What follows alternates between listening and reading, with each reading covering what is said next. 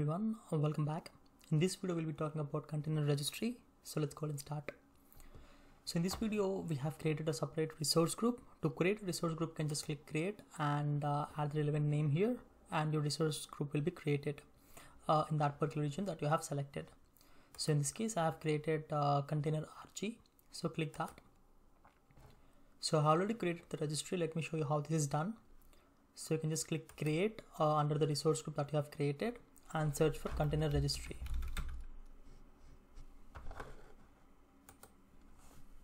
So Azure Container Registry is a cloud-based service provided by Microsoft Azure that allows users to store, manage, and distribute container images for their applications.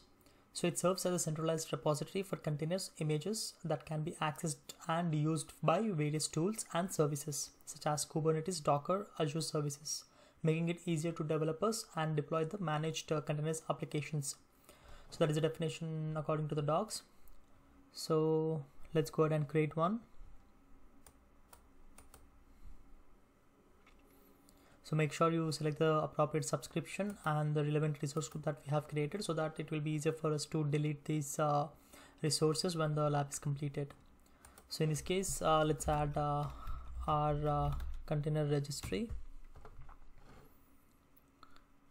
So the name is done. Coming to the location, let's select East US since we are dealing with East US. And coming to SKUs, it's standard. So basically there are 3 different plans. So in this case, if you select, you can see coming to the availability zones, we cannot enable it. So based on the plan, let's say if you select premium, so we'll be getting some advanced features. So you can select the availability zones. And if you go to the networking, you can also select these options as well, the connectivity configurations, where you can access it publicly or privately. So coming to the encryption type, you have customer managed key. So basically the customer managed key in Azure Container Registry is a feature that allows users to encrypt their container images using their own encryption keys, which are managed and stored in Azure Key Vault. So basically this is done for an extra security layer. So if I click enable, you can see we have got different options. So you can add your managed identity and select from the key vault and so on. You can select it from the key vault and so on. But in this case, we just disable it since it's an example. So you can finally just review and create it. So this is how you can create the container registry. Once your container registry is completed, you can deploy the images into that. So let me show you that. So first let's try to log into that registry. So before pushing and pulling the images, you must log in into the registry instance. So for that, so basically this is our registry that we have created, and let's go to our Cloud Shell and let's wait for that. So I'll be using the commands from the Microsoft Docs. Let me add that. So initially we have to connect to this registry. For that, I'll be adding this command which I had copied from. So here you have to add that registry name. In this case, it's MRT container. So let's add it.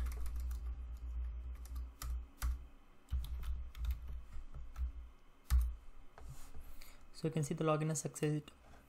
So basically there are other few commands through which you can push the image, and before that let me show you the access keys as well.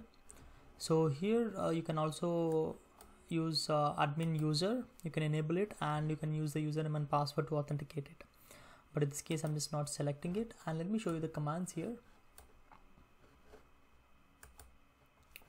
So these are the commands that we have just used. So this is the first command that is used to connect to this registry, and second one is push the image. So to push an image in Azure registry, you must have an image, so which we are pulling from this particular file, and then we'll be using these commands. And once we use these commands, you will be able to see this under the repository. You can see this hello world name. So I'll be keeping this in the description for you to watch. And once everything is done, make sure that you delete these resources. Coming to this video, I hope you guys have understood the concept of creating the containers. So yeah, if you have liked the video, please click the like button below, and if you want to subscribe to my channel, please do subscribe to my channel and please share the video. Thanks everyone.